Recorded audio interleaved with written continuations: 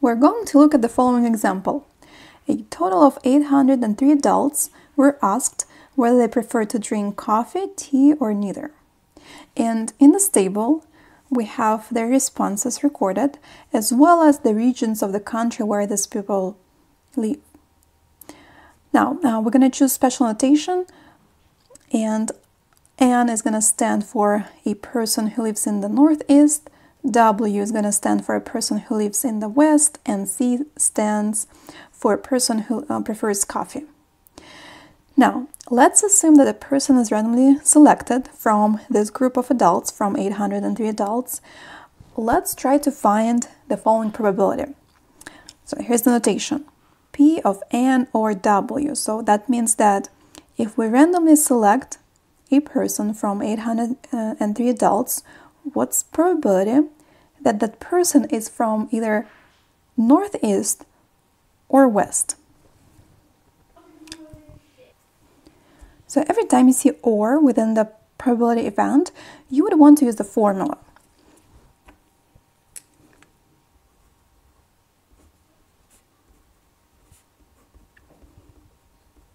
Use formula. Now, what formula is that? Well, it's going to be addition rule. Well, there are two formulas for addition rule. We have addition rule for independent events, and we have general addition rule. So what we're going to do for these two questions, we're going to apply general addition rule. First, for the practice sake, and then second, well, it's actually safe to use that rule for any example where you have OR, because general addition rule applies to all kind of events, whether they mutually disjoint events or not. So let me remind you how the general addition rule goes. So you have to find probability of the first event, so it's P of N, add probability of the second event, P of W, and subtract probability of N and W. So let's try that. First, we're going to focus on finding probability for N, well, which means that probability that the randomly selected person is from the northeast.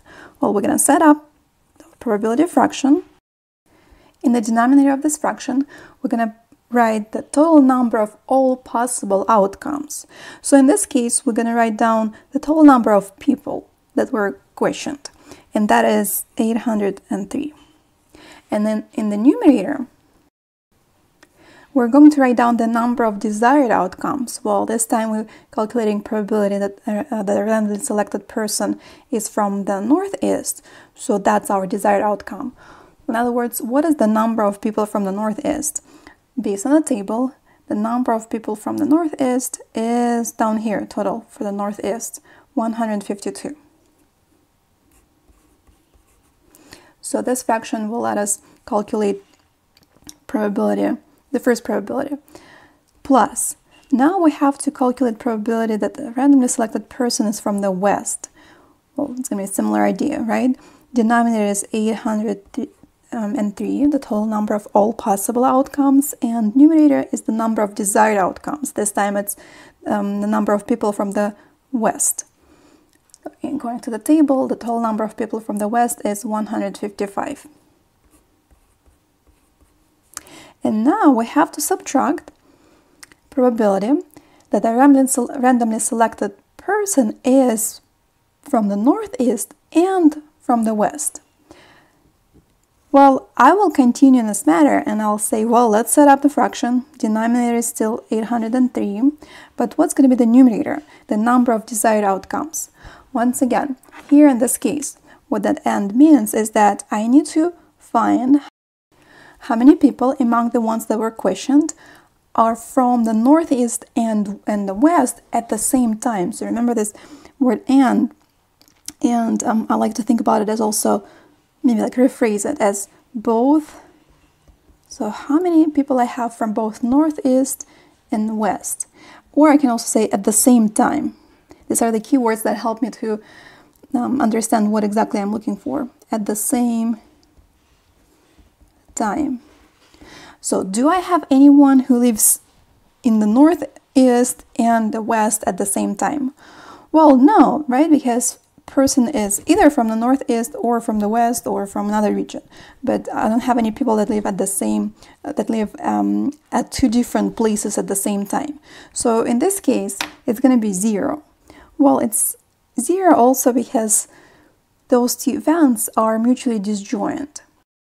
If someone lives in the northeast, that person can't live in the west, and vice versa, right? So they're mutually disjoint. So technically, we ended up here with addition rule for mutually disjoint events, where the last part equals 0 and it does not really affect the result. But if we continue here and add those fractions together, so it's 152 plus 155 minus 0, so it's 307, and the denominator stays, it's 803. And now if I want to change it to a decimal, then I just have to simply divide 307 by 803. And if we divide and round to 3 decimal places, the decimal will be 0.382. So that's decimal. Fraction form, decimal form, and also we can write this down using percentage, right? So that's approximately 38.2%. Well, and that's the chance of that event happening. So what's the chance that the randomly selected person is from the northeast or from the west? Well, chance of that is 38.2%. Now let's try it again, but with a different example. So different question. This time we have to find the following probability: P of N or C. Okay, remember N stands for the northeast and C stands for a person who prefers coffee. It's denoted here. In other words, I can rephrase or I can expand on this notation and say that its meaning is the following. Find probability that a randomly selected person from the 803 adults either lives in the northeast or prefers coffee. One more time, if you see or, you want to use the formula. Use formula. And what I call formula is the general addition rule. So in other words, we're going to expand this notation with the formula. So that equals the following.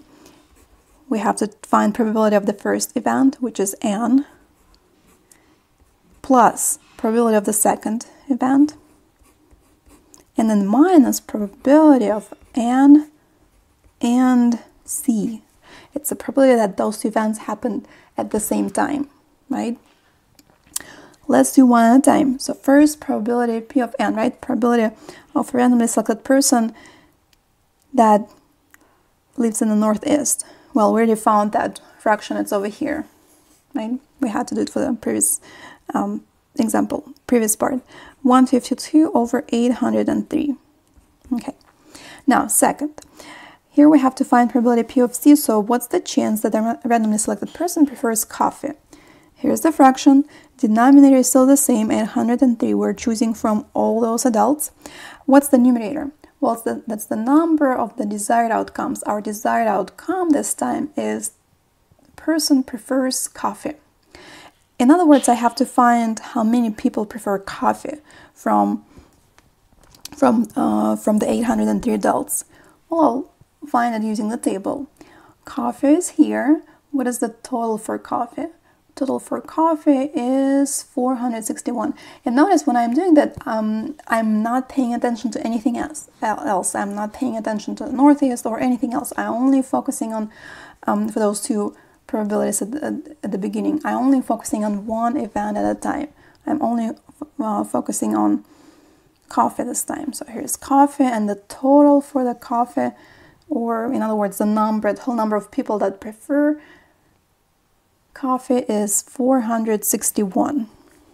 461 minus. And now I have to subtract probability of randomly selected person that lives in the northeast and prefers coffee. Denominator is still 803, but what is the numerator? the number of desired outcomes here will correspond to the number of people that live in the Northeast. I should say that both live in the Northeast and prefer coffee, and both events happening at the same time.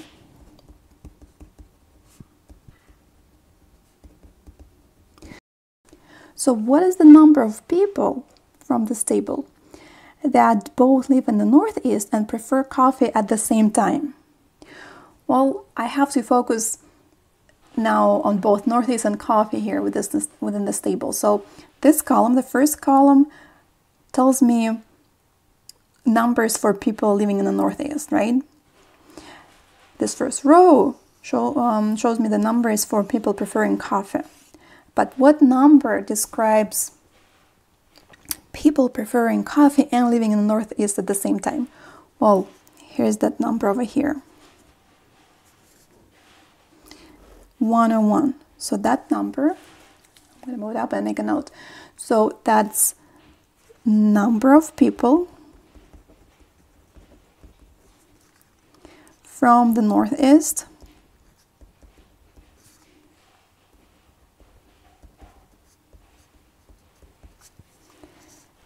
who prefer coffee.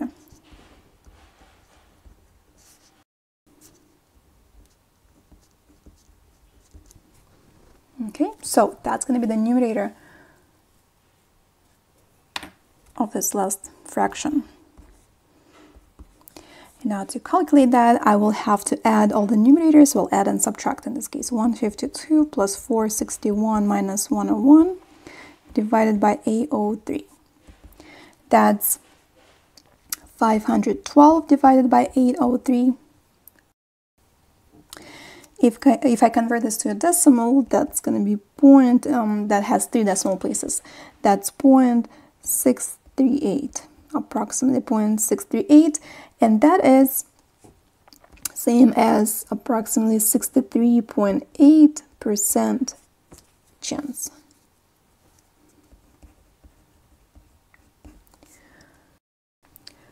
So the chance that a randomly selected person from 803 adults is from the Northeast or prefers coffee is 63.8%, or about 64%.